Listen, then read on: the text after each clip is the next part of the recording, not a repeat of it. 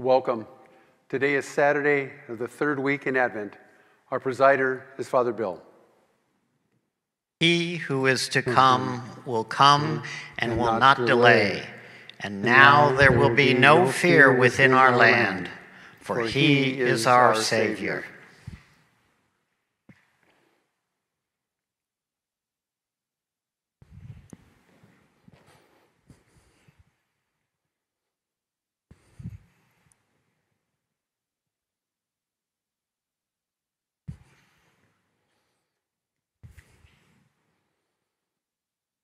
We gather in the name of the Father, and of the Son, and of the Holy Spirit.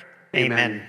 May the grace and peace of our Lord Jesus, the love of God, and the communion of the Holy Spirit be with all of you. And with your spirit. We take a moment and we ask the Lord for continued forgiveness.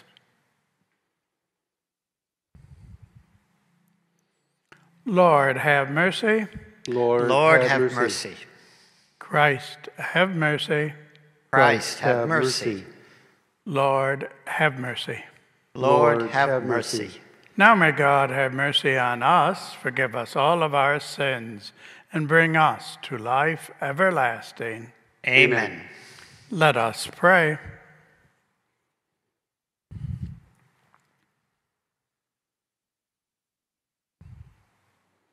O God, who through the childbearing of the Holy Virgin graciously revealed the radiance of your glory to the world, grant, we pray, that we may venerate with integrity of faith the mystery of so wondrous an incarnation, and always celebrate it with due reverence.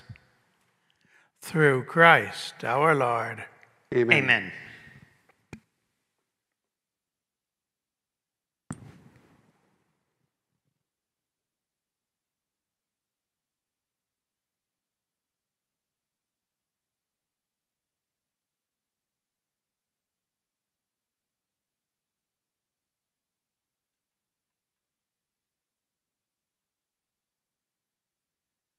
A reading from the book of Judges.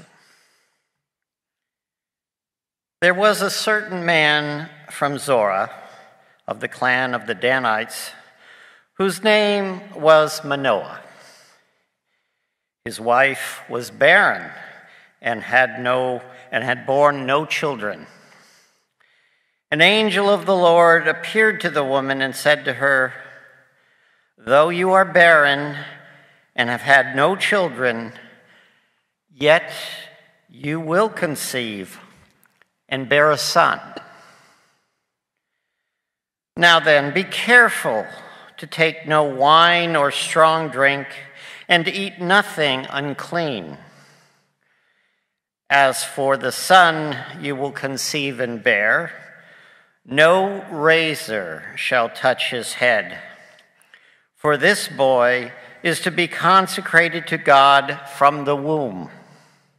It is he who will begin the deliverance of Israel from the power of the Philistines." The woman went and told her husband, "A man of God came to me. He had the appearance of an angel of God, terrible indeed. I did not ask him where he came from, his name. But he said to me, 'You will be with child and will bear a son. So take neither wine nor strong drink, and eat nothing unclean. For the boy shall be consecrated to God from the womb until the day of his death.' The boy grew up, and the Lord blessed him. The Spirit of the Lord stirred him." The word of the Lord. My mouth shall be filled with your praise, and I will sing your glory. My mouth shall be filled with your praise, and I will sing your glory. Be my rock of refuge, a stronghold to give me safety. For you are my rock and my fortress. O my God, rescue me from the hand of the wicked. My mouth shall be filled with your praise, and I will sing your glory. For you are my hope, O Lord, my trust, O God, from my youth. On you I depend from birth. From my mother's womb, you are my strength. My mouth shall be filled with your praise, and I will sing your glory. I will treat of the mighty works of the Lord. O God, I will tell of your singular justice. O God, you have taught me from my youth. Until the present, I proclaim your wondrous deeds.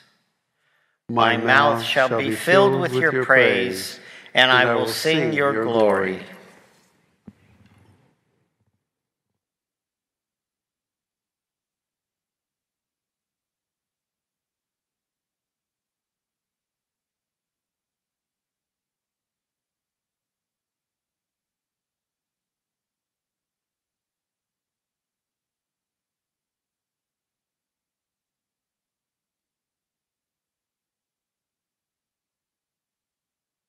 Alleluia, alleluia,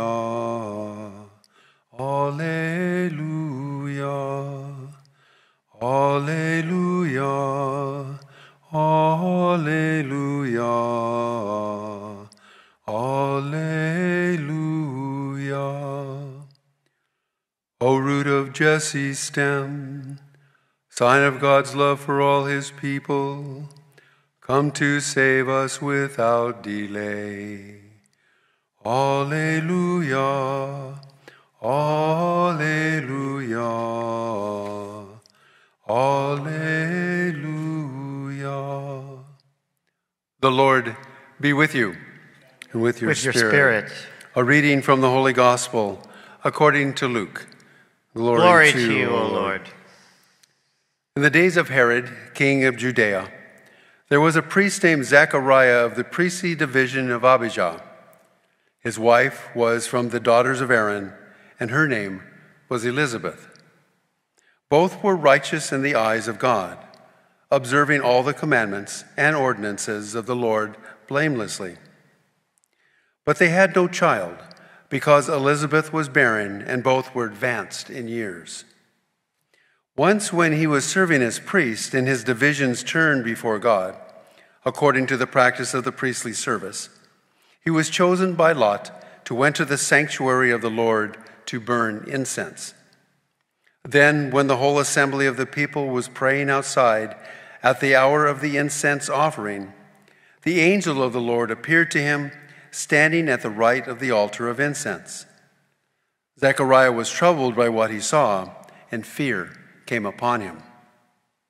But the angel said to him, "Do not be afraid, Zechariah, because your prayer has been heard. Your wife Elizabeth will bear you a son, and you shall name him John. And you will have joy and gladness, and many will rejoice at his birth, for he will be great in the sight of the Lord. He will drink neither wine nor strong drink. He will be filled with the Holy Spirit even from his mother's womb. And he will turn many of the children of Israel to the Lord their God. He will go before him in the spirit and power of Elijah to turn the hearts of fathers toward children and the disobedient to the understanding of the righteous, to prepare a people fit for the Lord." Then Zechariah said to the angel, "How shall I know this? For I am an old man, and my wife is advanced in years." And the angel said to him in reply, "I am Gabriel, who stand before God. I was sent to speak to you and to announce to you this good news. But now you will be speechless and unable to talk until the day these things take place, because you will not believe my words, which will be fulfilled at their proper time." Meanwhile, the people were waiting for Zechariah and were amazed that he stayed so long in the sanctuary. But when he came out, he was unable to speak to them, and they realized that he had seen a vision in the sanctuary. He was gesturing to them, but remained mute. Then, when his days of ministry were completed, he went home. After this time, his wife Elizabeth conceived, and she went into seclusion for 5 months, saying, "So has the Lord done for me at a time when he has seen fit to take away my disgrace before others." The Gospel of the Lord. Praise to you, Lord Jesus Christ.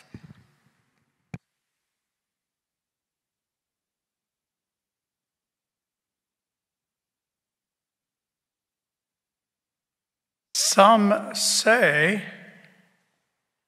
no news is good news, and that rings pretty true. News often seems to be bad by definition. War, tragedy, famine, crime, these are the stuff of the headlines and the tweets. And when the phone rings in the middle of the night, we leap for fear. But today's readings are good news. And at least one person in the gospel finds it hard to handle. Zechariah just couldn't bring himself to believe it. He's so busy explaining why this good news can't be true that it seems like God loses patience with him. And it's sort of like the angel messenger says, "You've got to stop arguing. Just be still for a few months. I don't want to hear another word from you until you're ready to shout the good news yourself." Fortunately for us, God doesn't grow that impatient very often. We don't need to wait for God to strike us dumb to find out how good news could change our corner of the world. The good news is that God seems and sees wonderful possibilities in every human being and in every human situation. The good news is that God loves the world enough to dwell in it and to draw us close, even at this altar. So let all the news you share today be good.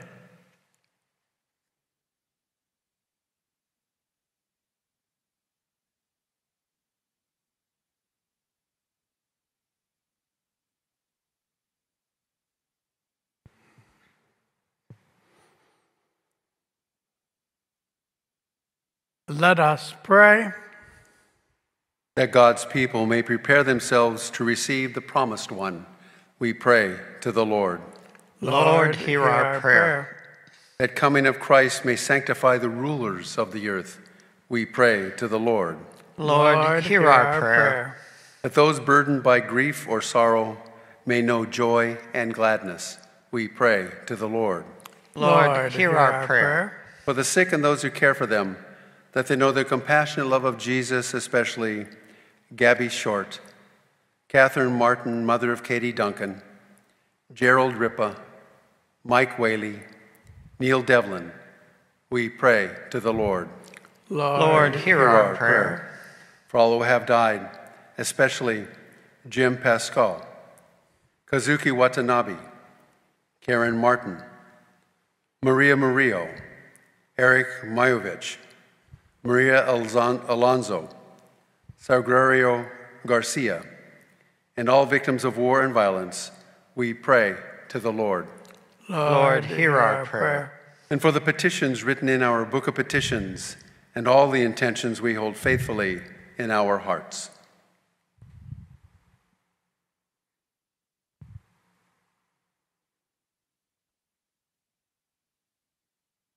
We pray to the Lord. Lord, hear our prayer. Lord God, we ask you to hear all of our prayers and grant these good things through Christ our Lord. Amen.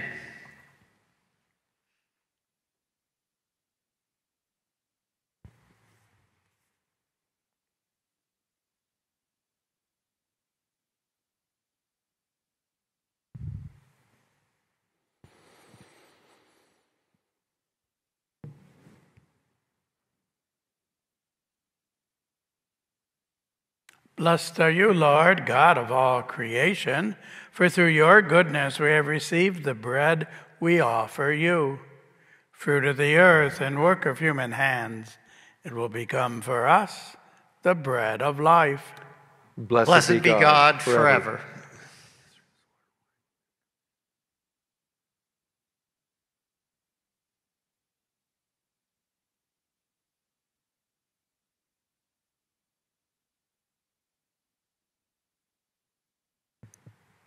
Blessed are you, Lord, God of all creation, for through your goodness we have received the wine we offer you. Fruit of the vine and work of human hands, it will become our spiritual drink. Blessed be God forever.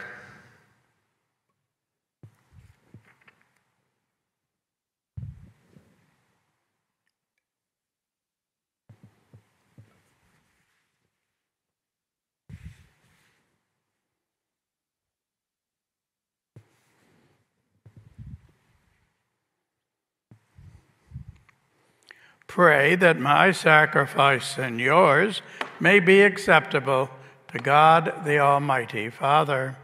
May the Lord accept the sacrifice at your hands for the praise and glory of his name, for our good and the good of all his holy church. Look with favor, we pray, O Lord, on the offerings we lay upon your altar, so that what we bring, despite our weakness, may be sanctified by your power, through Christ our Lord. Amen. Amen. The Lord be with you. And with your spirit. Lift up your hearts, We lift them up to the Lord. and let us give thanks to the Lord our God. It is right and just. It is truly right and just, our duty and our salvation, always and everywhere, to give you thanks, Lord, Holy Father, Almighty and eternal God. And we do this through Christ. For all the oracles of the prophets foretold him. The Virgin Mother longed for him with love beyond all telling. John the Baptist sang of his coming and proclaimed his presence when he came. It is by his gift that already we rejoice as the mystery of his nativity, so that he may find us watchful in prayer and exultant in his praise. And so we join with all the angels and saints as we join in the hymn of your glory, as without end we acclaim, Holy, holy, holy Lord, God of hosts. Heaven and earth are full of your glory. Hosanna in the highest. Blessed is he who comes in the name of the Lord. Hosanna in the highest. You are indeed holy, O Lord, the fount of all holiness. Make holy, therefore, these gifts, we pray, by sending down your Spirit upon them, so that they may become for us the body and blood of our Lord Jesus Christ. At the time he was betrayed and entered willingly into his passion, he took bread and, giving thanks, broke it and gave it to his disciples, saying, "Take this, all of you, and eat of it, for this is my body, which will be given up for you."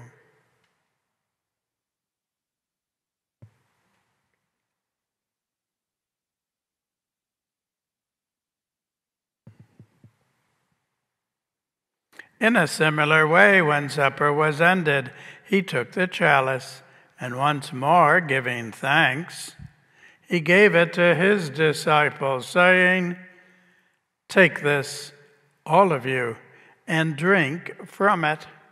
For this is the chalice of my blood, the blood of the new and eternal covenant, which will be poured out for you and for many for the forgiveness of sins. Do this in memory of me."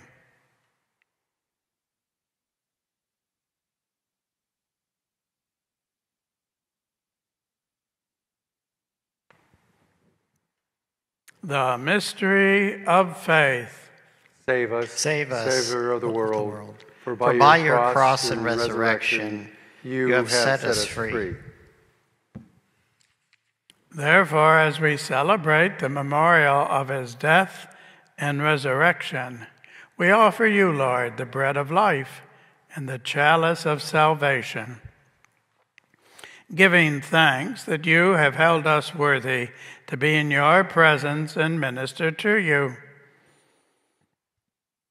Humbly we pray that, partaking of the body and blood of Christ, we may be gathered into one by the Holy Spirit. Lord, remember your church spread throughout the world.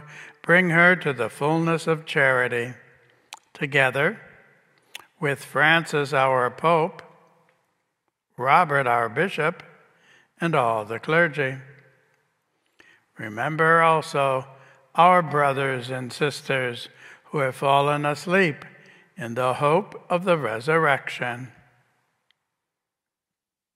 And all who have died in your mercy, welcome them into the light of your face. Have mercy on all of us, we pray, that with the Blessed Virgin Mary, Mother of God, with blessed Joseph, her spouse, with the apostles and all the saints who have pleased you throughout the ages, that we may merit to be co-heirs to eternal life, and may praise and glorify you through your Son, Jesus Christ. Through him and with him and in him, O God, Almighty Father, in the unity of the Holy Spirit, all glory and honor is yours forever and ever. Amen.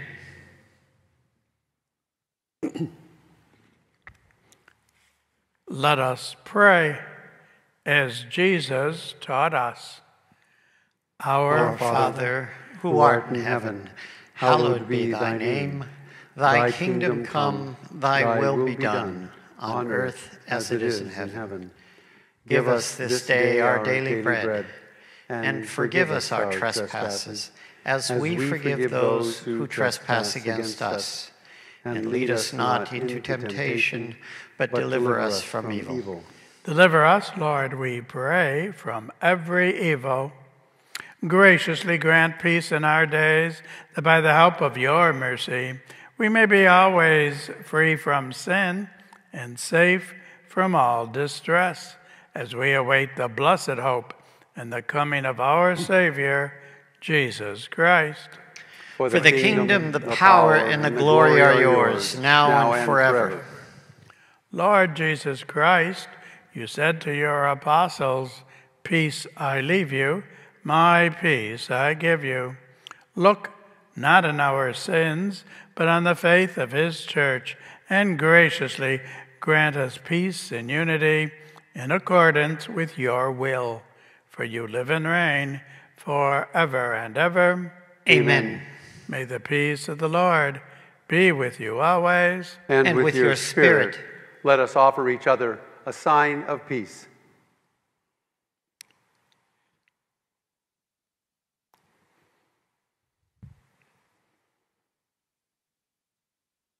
Lamb of God, you take away the sins of the world.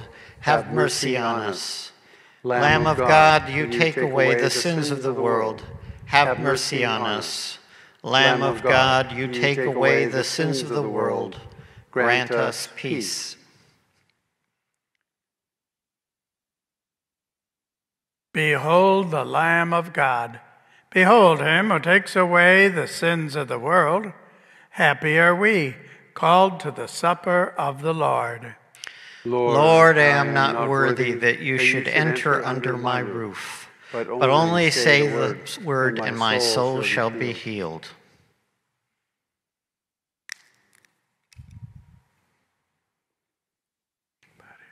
Amen.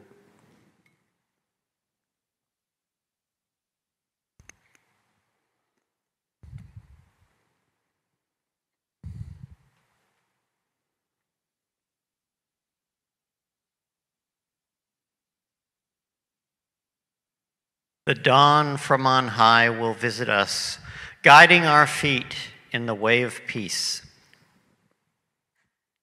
Blood of Christ. Amen.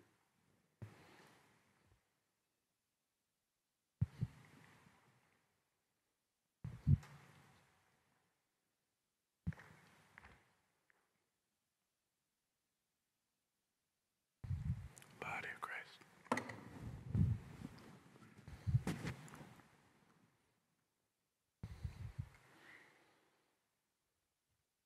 Body of Christ. Amen.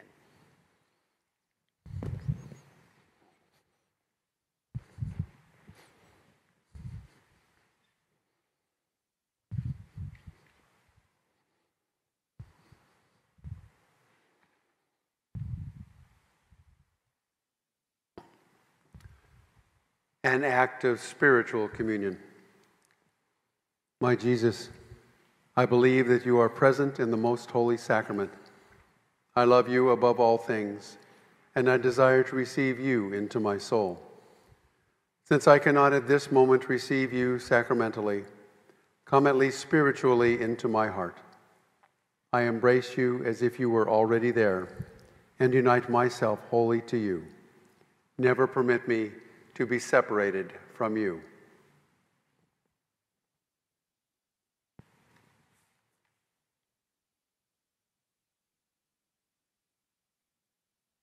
Let us pray.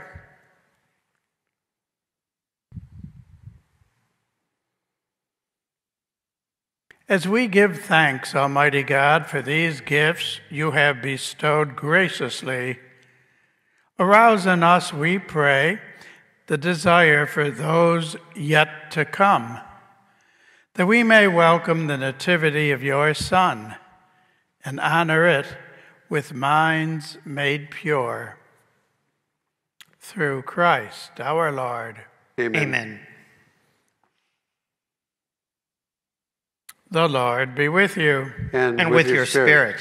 May God continue to bless all of us, the Father, the Son, and the Holy Spirit. Amen. Go in peace, glorifying the Lord by your life. Thanks be to God.